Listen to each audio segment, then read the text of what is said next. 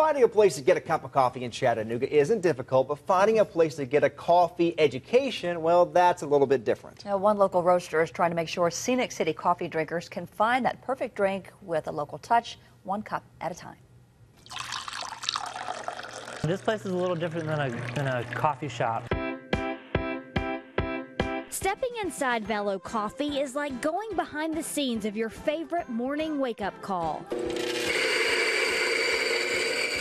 I guess I got to the point where I kind of wanted to express myself creatively through coffee. Andrew Gage's idea of a good cup of coffee starts thousands of miles away all around the world. We're pretty heavy on Central or Latin American coffees.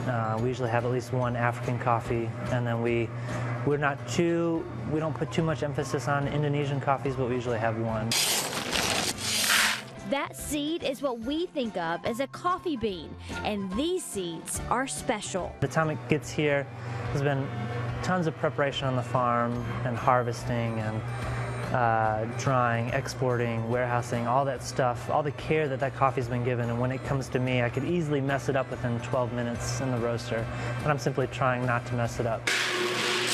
Pouring the seeds into the custom roaster is where the first dose of science starts. I'm looking at the bean, the exhaust temperature here, the digital readout here, and then both of those temperatures in addition on the computer. An equation that ensures most batches begin and end the same way after lots of looking. We're going to start the browning action. Smelling and listening for the crack that happens when the coffee reaches the perfect mix of temperature and humidity. Once they're out of the roaster and cooled, it's time for bagging and stamping. So the beans that come from all over the world but are roasted here in Chattanooga are ready to hit the road.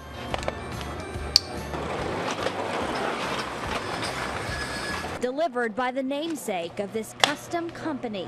So Velo is a French word for bicycle, and we picked it just because we love bikes, and we're incorporating them into the business. Keeping their product ultra local, whether it's served in their coffee cuppings once a week. It's called an AeroPress.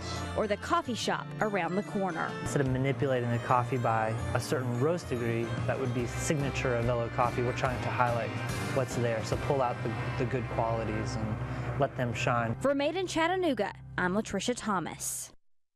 To see the story again or any of our Made in Our Hometown features, just log on to NewsChannel9.com. There you can also submit your own idea. We'd love for you to tell us about a company that you would like to see us feature.